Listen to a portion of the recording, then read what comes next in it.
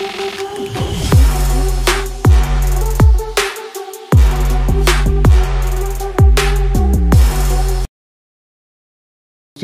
make sure also be me a subscribe button and so now click the bell notification icon. So after you to follow your Facebook gossip24.com and gossip24tv, Instagram gossip24tv, Samsung Twitter gossip24_. Now make sure feel free to bet me obet your address or comment section share video and my so and you be sure what is had here celebrity gist and concourse any trending news and the bro or gossips 24 so na main ka say K4 and so as na the video see e bro so person skin any da because a man for akọ top products ni be say kasa e mo what say otumi say skin na skin what say now so oben a eye fi ho pimples rashes that spots ani na eye efi ho adanse ni bi na ho screen so but dia so ni K4 be di enkomo numbers in the description which you have a still website no www.eccmart.com and also www.clayk.com. Adofo yenko de enti ai mini wodi ehyimu ha edu Safowaa ena nna no ababeto eye Minalyn breakup messenger ode beto abonti ana say letter or tro tin edi ma Zionfelix so edu Safowaa da no abeto waka nsem ba komienu bi ye be kosansem nanse na be kosansem mu mama fa 8-year-old Adobea ho kakra enda me the video bi bremo I just want to make about Afia Schwar saying and brother akike the bucket I just say yina man yakwe and I make am say Adobea akoma na no atra Afia Schwar I just say ni na a video Adobea 8-year-old akwalai I just am for so no e penisemi to be a money Afia Schwar in the name of say O2 Afia Schwar for e ma just say na no kwatra no ma e ka say Afia Schwar no e be me say ne maame antitini alfo tin say Adobea Snake and the papa safu. If you're a snake, a papa then you listen. Wow, for once someone call the sooner papa no opera. Well, young creature, one of our poor. A foot from the mouth set down also. The papa means when you me post or you general come. Why, you said you nice, mamma no. Or bits more for 10 years. No way, wait on my way. Just a snake. What you know, it's a with the them. Officia, I know the doctor, my shop, I know the doctor. And yes, I used to say, what shall hands I mean? I don't know to say, yes, as a nigga. What your mamma wanted to yam. Sansemi Adobea can Kayen and the man, the likes of Zandi, Camera, Bena Payola, and conform what TikTok, the social media. So any more motion gossip things for. But do comments by say Adobea and Kasaye, Adobea ma memo, Adobea manager, why in a soccer machine so by the send and penny by talent, and the more can send me say anything Adobea inviting him by TV so because of the choice of words near that they finally. And then say Adobea bush and fat and as a dean. After video no musi baby, I was somebody chopper. Eba na chopper do biade ba no. Wa fa chopper na brega na for. Nemo enipa odi na tem e wo video no mu. E na ndi Adobea e the short message e be to ho no ma Afia Schwar so on Afia Schwar na mu opa ne cho. On fa ne bone enche no. Hwe video no. Ye nto Afia Schwar le power chop le sada le sai ko to go le cassette ya le power chop. What shame? Miss Safowaa didn't see your mother. The power chopper. Miss where the son the power chopper.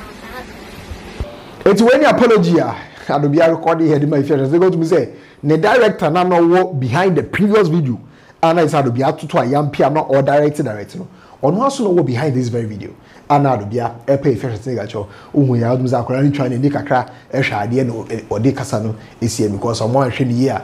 Maybe or kasa too much ana akwakofa asema ba nti we apology Adobea de aba bugo so anase muso mbetu ache madwe or comment section be sure say if anyone say some media or morning e bia no mo di video na che what say bo wo ya omunti no enye sign no ma we and on the focus also na ye free if you say ga ni Adobea so na e be ko e Zionfelix and Minalyn sense me a edu Safowaa edna no abetum na me be ka che mo say Minalyn aba be tro letter bi e ma me de mo share say the genesis e be pim letter na Minalyn try and so what watch this video no obetumi akọ check out that particular video or gossip 24 so na Minalyn letter obetry no nsem a otry e wo munye se na be ya edu Safowaa reaction odi aba no obeti ase ni hu bebi edu Safowaa efri eba eti Minalyn try nsem no e say until the lions learn until the lion learns how to write, every story will glorify the hunter. I must admit that Everyone is entitled to his or her own opinion. However, truth must be told that some opinions are pointing to the wrong direction. It is against this background that I have resolved to write and address the subject matter being speculated about myself and Zion. And also, first and foremost, the rumors being speculated that I have taken seed and or given birth to a baby boy with Zion being the father are absolutely false. And here point number one. Or to I say, there is no iota of truth in those speculations. I am not pregnant, neither have I given birth to a baby boy. Let me hasten to add that I have moved on with my life and no longer in an intimate relationship with Zion. God, they say, should be sold to the one who knows the value of it. Or to say, if another woman, if another woman was able to force her way, not make her way, force her way into our relationship, destroying it in the process, then this can obviously be attributed to the fact that my partner, in this case Zionfelix, availed himself and deliberately opened the door for that to happen. In so far, Zionfelix deliberately opened the door for Erica to force her way into their relation. And that's what I say. Also, this I can confidently say wasn't a mistake as claimed, but was premeditated. And you will all bear me out that it is unfair for someone's uncontrollable actions to be my headache or someone else's. Posterity will judge us all. I wish him and whoever is involved well. I wish to express my profound gratitude to all who sent me messages of encouragement and remembered me in their prayers. And then the last but one paragraph in the interest will say, remember, the fall of brown leaves is a forewarning to the green ones. Now, so Minalyn statement or training some or tray or statement in Nama. Next or person say, and no Minalyn yard and I would be. No, I say, allegedly, no, Zionfelix no man who quite a match say, lady no, I just say in this case, Erica no, a big real relationship no, a forcing way. It's not quite a Minalyn on the who is on the one yet Bonibia relationship no more, and then Zion could give our lady nature. Name Zion Akasa and a premeditate here and a could lead nature. Now allow lady the man to destroy a relationship. And not they do Safowaa baby.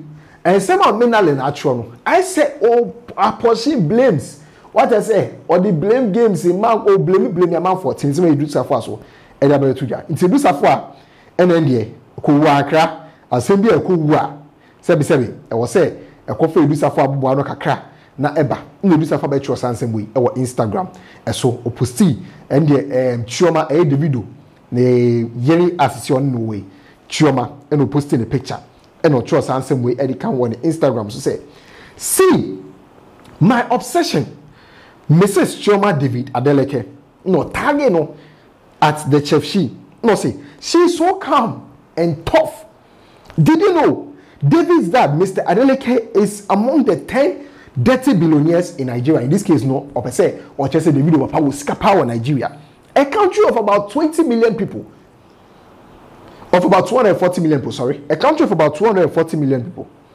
Did you know the entire Adeleke family begged with Chioma to forgive David, in this case the video, when the fourth baby mama Wahala separated she and David for a while? It is called plenty grace and what most women pray for.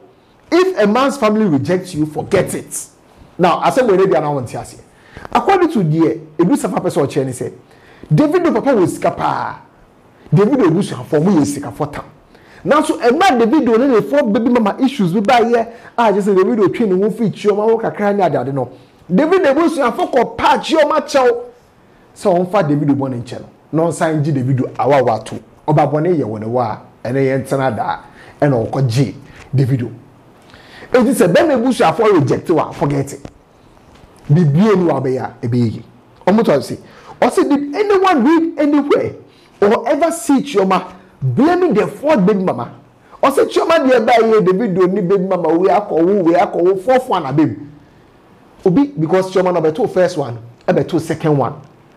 What I say? and then only David no ho na David akonya fourth one also obi ate say chioma blame obi a tin say what kind or say a big no because intelligent smart minds do not blame others regardless or say because say obani intelligent no smarter omo blame obi a to say Minalyn dey according to we know na say o person che say Minalyn no anya smart and intelligent and you na make am e do Safowaa and some what choy or say intelligent smart ones do not blame others.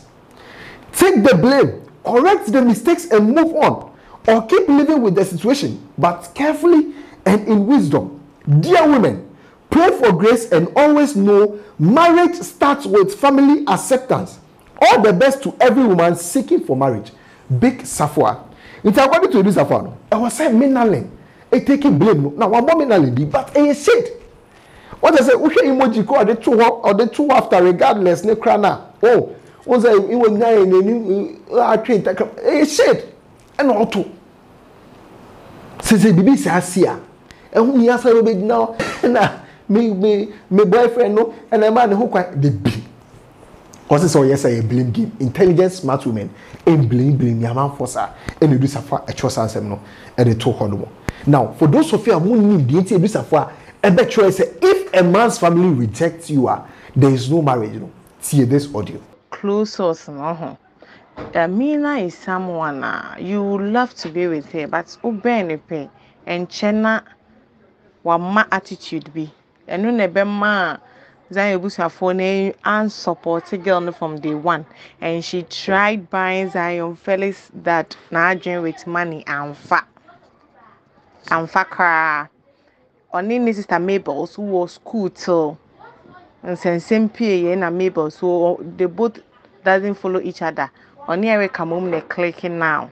Instead and somebody do Safowaa can in no. And someone just say a social media so a young concern man for the Afia Minalyn and Zionfelix on relationship no in the past any dear call and let her Minalyn bet Troy I just say oh blame me Zionfelix and the said lady I get Erica or according to Minalyn or forcing the way into the relationship.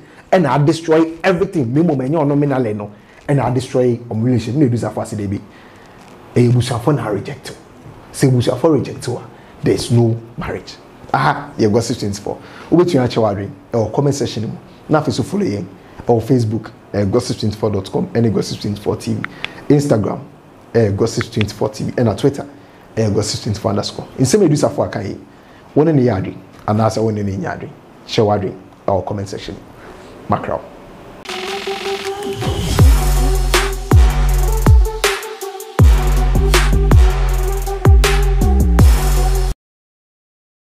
Magraheb.